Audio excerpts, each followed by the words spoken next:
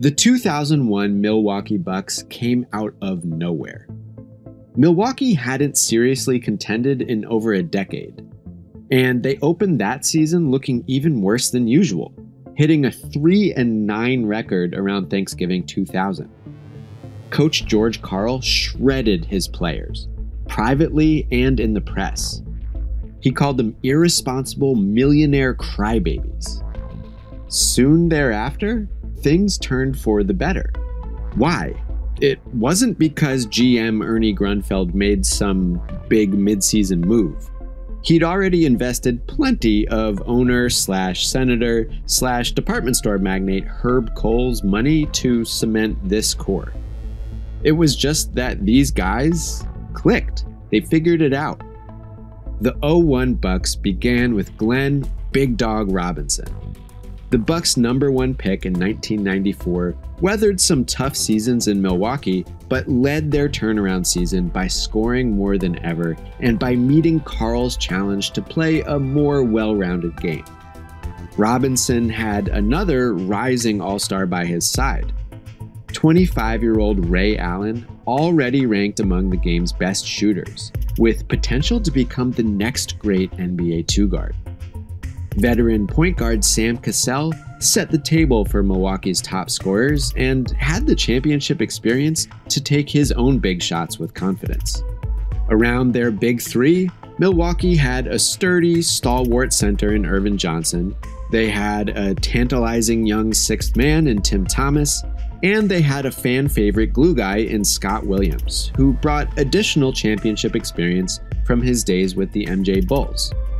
This guy will matter later on. This Bucks squad didn't defend much, but as the 2001 season progressed, they shared the ball and ripped nets from downtown, scoring more efficiently than even the starriest NBA offenses. The Bucks rode this wave of torrid, beautiful basketball into a first-round win over the Orlando Magic. They survived a surprisingly close second-round series against the Charlotte Hornets and reached the 2001 Eastern Conference Finals against league MVP Allen Iverson and his scrappy, battle-worn Philadelphia 76ers. With Iverson ailing, the Bucks stole a game in Philly, then pulled ahead 2-1 at home. The Bucks, a franchise that hadn't won a playoff series since the 1980s, that could have left Milwaukee if Herb Kohl didn't save them, that made zero meaningful noise in the 90s, now stood 2 wins away from facing Kobe and Shaq in the 2001 NBA Finals. And then came a collapse, or really a nesting doll of multiple collapses.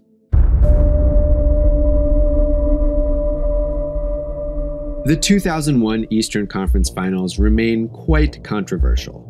We don't need to relitigate every bit of officiating angst, but we can agree that things fell apart for the Bucks, and refs were a part of that story. Milwaukee led 2-1 against a wrecked Sixers lineup. Iverson in particular carried an injury on basically every body part.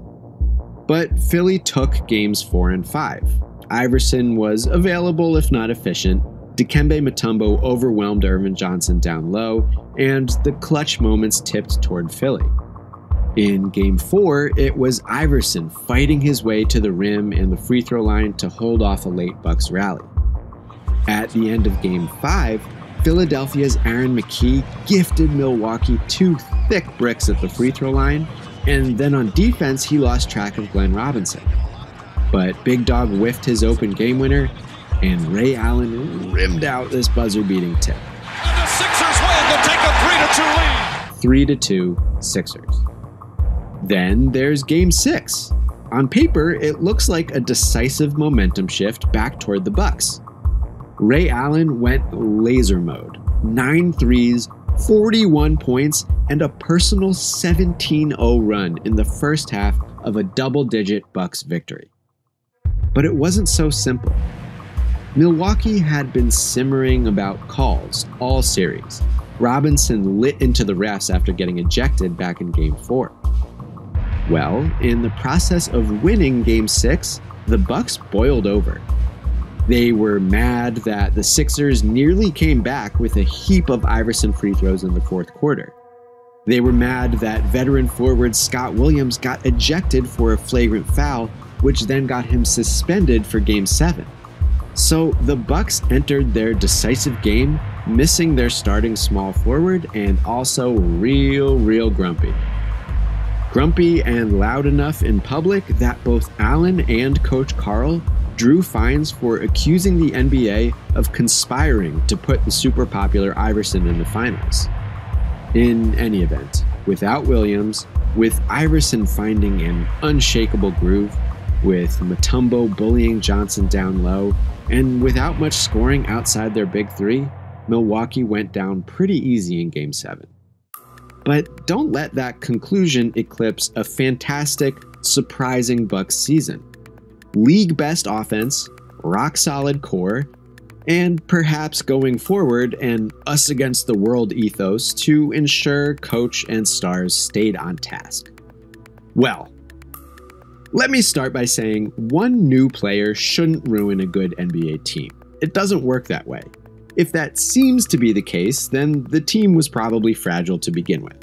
Okay, so in the summer of 2001, GM Ernie Grunfeld did nothing significant until right before training camp, when he suddenly traded away the beloved Williams and a pick that became Josh Smith just to clear space for...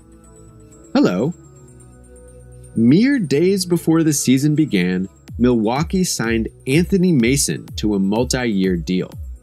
Grunfeld knew the super tough, super brash forward from his time with the hellacious 1990s Knicks. The GM knew what Mason brought, both as a dynamic player and, for better and worse, a bold locker room presence. Since leaving New York, Mason had dabbled as a prime offensive option in Charlotte and played one surprise all-star season in Miami. And now, here he was in Milwaukee, turning 35, exhibiting the fitness level of, well, someone who had waited until late October to sign with the team.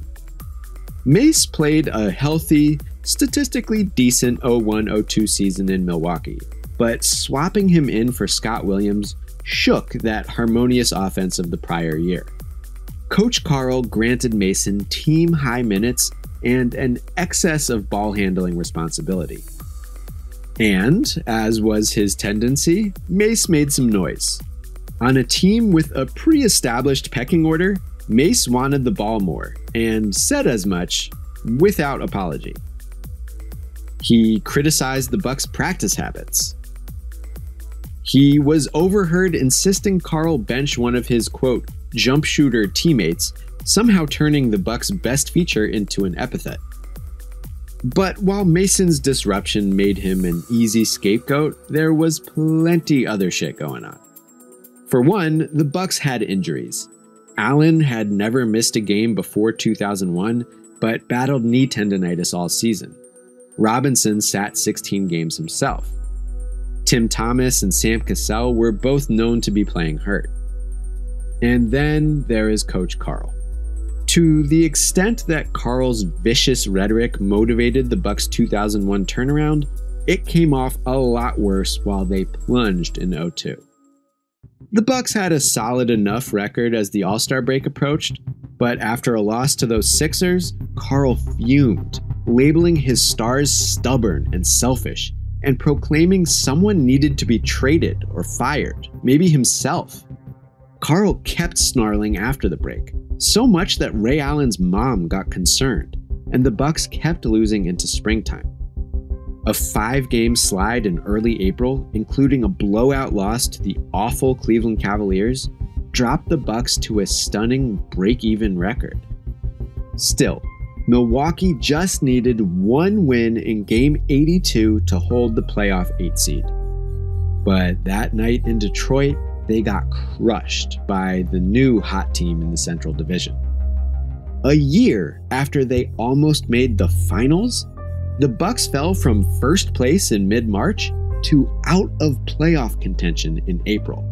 Since the 16-team playoff format was introduced in 1983, No team had ever sunk that deep that fast. When you make that sort of history, you gotta shake things up. Glenn Robinson was the longest tenured member of Milwaukee's Big Three, present through bad times and good. But Big Dog, like several others, had bickered with Coach Karl, and his relationship with his co-star Allen wasn't great either. Robinson also entered that offseason embroiled in a grim domestic violence scandal. Late in the summer of '02, Grunfeld traded Robinson to the Atlanta Hawks, returning an older and inferior player, Tony Kukoc, plus an '03 draft pick.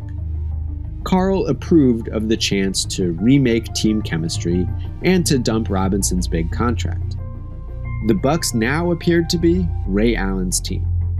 That went okay on the court. Trading Robinson certainly didn't make the Bucks better, but Allen proved a capable first option.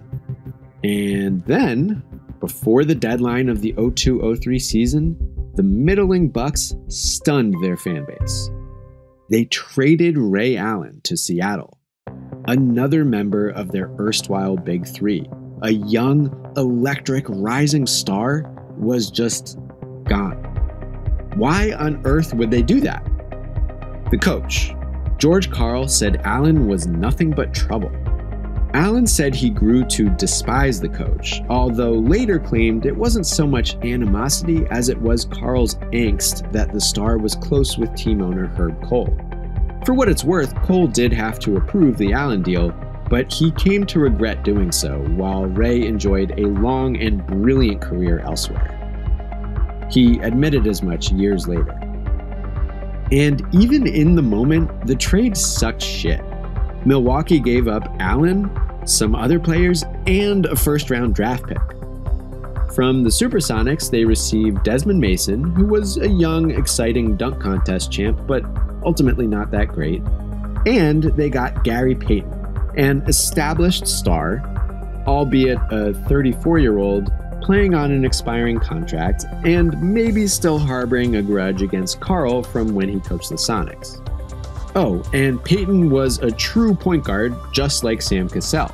The Bucks traded their best player for a guy who played the same position as their next best player. Very weird. If the trade made any basketball sense, it was right here. Buried on Milwaukee's old conference final team was a diamond in the rough. Michael Redd had been a second-round pick and played only garbage time as a rookie in 2001. But since then, Redd had refashioned his skill set to become one of the NBA's best three-point shooters. The smooth lefty progressed from bench scorer to starter to, by 2003, a legitimate Ray Allen successor, the Bucks' next backcourt star. So, fine, onward. A kinda lopsided new core led Milwaukee to basically the same record as the prior year. The Bucks snuck into the 2003 playoffs, and in round one, they kinda gave the New Jersey Nets a scare. A critical last-second finish in Game 3, Rodney Rogers in the clutch, Payton missing at the buzzer, went New Jersey's way. The Nets pulled it out in 6. So, Bucks, you traded away your two best players to appease the coach. Your performance basically did not change. What do you do now? Step 1, trade away the third guy, and Irvin Johnson too. This was just an awful deal.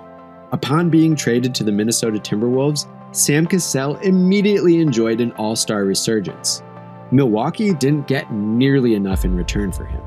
But maybe Ernie Grunfeld had something else up his sleeve. Oh. Days later, Grunfeld left to take the Washington Wizards job. Okie doke. Longtime Bucks employee Larry Harris got a promotion, and in his first significant act as GM, watched Gary Payton walk away in free agency for nothing. Payton was the big name Milwaukee acquired for sacrificing Ray Allen, and his whole Buck career was 28 games and a playoff defeat. Bummer, but now Harris had a clean slate. It would be his task to completely reinvent the team for Coach Karl. Oh, okay. The coach who once insisted Milwaukee either trade the stars or fire him got it both ways. After detonating their big three in a succession of poor trades, Milwaukee sent Carl packing too. If all of this seemed like the work of a distracted, confused franchise, well, that might be because Herb Kohl was in talks to sell the Bucks to some other guy. The name rings a bell. That deal fell through, though. Kohl retained ownership of a team well-positioned to zero out and rebuild. But here's the thing about Herb Kohl. The quality that makes this collapse distinct. The man would not pull the plug. Call it pride, call it stubbornness, and don't forget that the team once did flirt with leaving Milwaukee, but Kohl's franchise rejected the incentives to tank for the whole next decade, an era vacillating between mild promise and mild disappointment. It began in 2003-2004. Just the third season after a near finals berth went fine. The Bucks got a hot young coach in Terry Porter. Red fully broke out as an all-star. Tim Thomas departed in a sort of lateral trade for Keith Van Horn and his large outfits. While Milwaukee hadn't lucked into any of the true 2003 draft prizes, they did enjoy the talents of rookie point guard TJ Ford. Ford looked awesome until a horrifying spinal injury ended his season and cost him all of the next one too. The shorthanded Bucks claimed an 0-4 playoff berth, but ran into the eventual champs in the first round. Here began the cycle. Milwaukee felt they had enough to run it back in 2005, but injuries hurt them and Porter got fired. The Bucks sunk to just 30 wins, that stinky gray area between playoff contention and prime lottery odds, the fate of non-tankers. But Milwaukee got super lucky that offseason. A scant 6% chance of winning the draft lottery paid off. With their unexpected number 1 pick, the Bucks selected Andrew Bogut, a very solid center, albeit not one of the superstar point guards who defined that draft. Milwaukee felt set at point guard with TJ Ford returning from injury. Bogut, Ford, a re-signed Michael Redd, and newly added Bobby Simmons made a nice core for new coach Terry Stotts. Back to the playoffs, where Milwaukee fell to the Pistons again, but hey, an uptick. And then a downturn. More moves, more injuries, another coach fired, another losing record, and this time some bad lottery luck. Milwaukee missed out on a tip-top draft pick and one of these guys, and since they already employed Bogut, passed on picking Joakim Noah to instead select John Leon, a dude who absolutely did not want to play in Milwaukee, battled injuries and inconsistency, and then left town after just 1 year. Yet again, a bad but not quite bad enough season, another missed opportunity to draft the best of the best in 2008, another disappointing lottery pick who didn't last in Milwaukee. And in the middle of that 08-09 season, Milwaukee lost its only all-star caliber player of this era. Michael Redd tore up his knee in January 2009. Redd would never again be the same player and departed Milwaukee a couple seasons later. Still, the Bucks did not empty out. The next few seasons sort of blurred together. Milwaukee traded young guys for vets. They traded vets for vets. They spent pretty serious money to plug in one free agent after another, after another, after another. All the while, Milwaukee used a succession of mid-tier lottery picks to draft players who were fine but didn't fulfill their potential as Bucks. In the process, they passed on a couple future big-time stars. This is a bland, featureless, consistently at or just below average era of Bucks basketball. No stars, no home run draft picks, no playoff excitement except one little head fake of a run in 2010. At long last, 2013-2014 was rock bottom. Before that season, GM John Hammond used yet another middle-of-the-draft selection on a mysterious youngster and acquired veterans who didn't make a difference, plus one kinda nobody recent second-rounder. Fans broadcast their exhaustion with a billboard. Winning takes balls. You need good lottery odds to draft the best players, and to secure good lottery odds, you need to stop patching holes and allow a tank to run its course. Well, Milwaukee didn't heed the call to tank on purpose, but the tank came for them just the same. Bad moves and bad luck combined to deliver the 2014 Bucks a franchise-low 15 wins. Around the end of that season, 79-year-old Herb Kohl sold his franchise to some hedge fund, private equity, billionaire type guys. And then there were none. The abrupt collapse and demolition of this team gave way to long-term rot, and at last, the sale in 2014. This low point comes with a couple opposing punchlines. Bottoming out didn't pay off. The Bucks got to pick second in 2014, but selected Jabari Parker, yet another player who failed to meet his potential and whose career fell short of players drafted beneath him. But all that muddling in the middle somehow did pay off.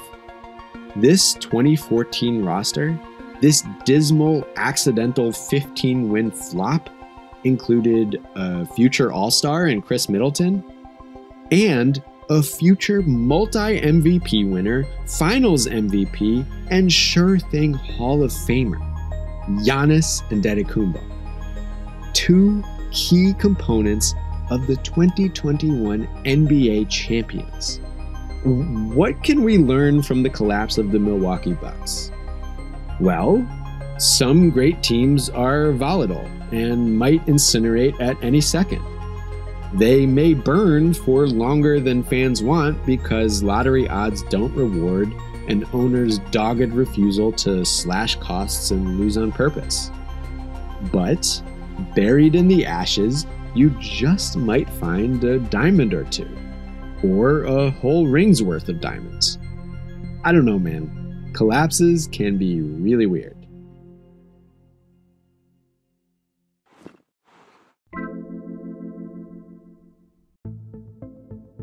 Thank you so much for watching Collapse. We've got way more where that came from. All right, that's it. Goodbye.